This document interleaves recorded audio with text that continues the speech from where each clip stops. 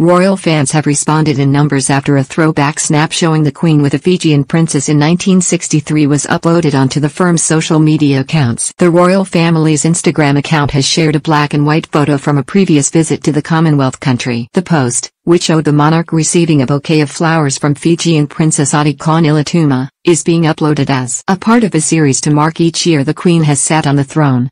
Her Majesty will celebrate her Platinum Jubilee later this year, a feat not reached by any other British monarch.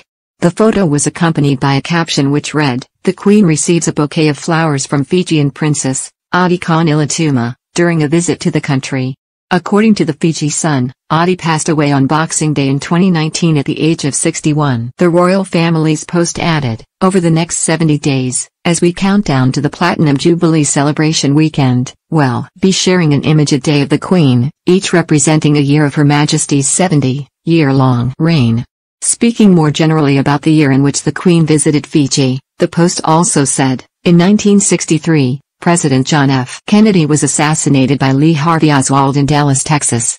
The recent upload has been warmly received by fans of the firm. More than 111,000 users liked the post on Instagram, with another 4,568 people liking the photo on Twitter. Hundreds of people then took to the comment section to share their thoughts on the throwback snap. @Jaron said, "Monumental."